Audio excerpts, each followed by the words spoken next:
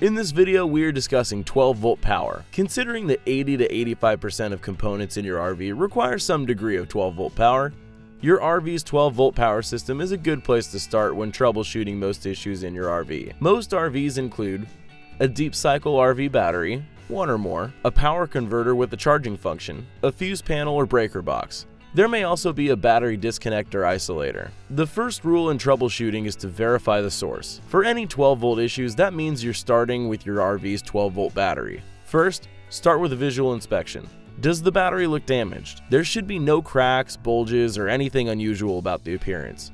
Your battery should be clean, especially on top and around the terminals. An easy way to check the status of maintenance-free batteries is to look at this eye on the top of the battery. If it is green, the battery is charged and working properly. Also, make sure the battery disconnect is in the connected or use position and not in the store or off position so you can get power to your RV. Next, we want to disconnect the ground from the battery and test it. Pay attention to which wire is connected to the ground side and which is connected to the positive side when disconnecting your battery. Using a meter, we can check that the battery is fully charged by connecting the meter to both of the terminals on the battery. Fully charged, the battery should read between 13.4 and 14.2 volts. Next, we want to check the converter's recharge function is working properly by connecting the meter to the positive terminal and the ground wire. This 13.6 reading indicates that the converter is providing appropriate charging power to the RV battery. Finally, we want to reconnect the ground and connect the meter to both terminals to check that the battery is charging properly.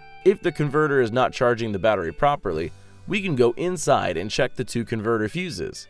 To troubleshoot any other components of our 12-volt system, we want to check the fuse panel. Most components that require 12-volt power have corresponding fuses or breakers in the fuse box. The same method can be used for each fuse. Using a meter, you can check the fuses by grounding the black meter probe and touching the red probe to each side of each fuse in turn. If there is power to the fuse on one side, but not to the other side, the fuse is likely bad. Each fuse and breaker is labeled, so if the corresponding fuse is blown or breaker is tripped, that could be the source of your problems. However, if a fuse or breaker continues to fail, there is likely a more serious problem, which is the root cause of the failure. This will likely require the services of a trained RV service technician. Thank you for watching.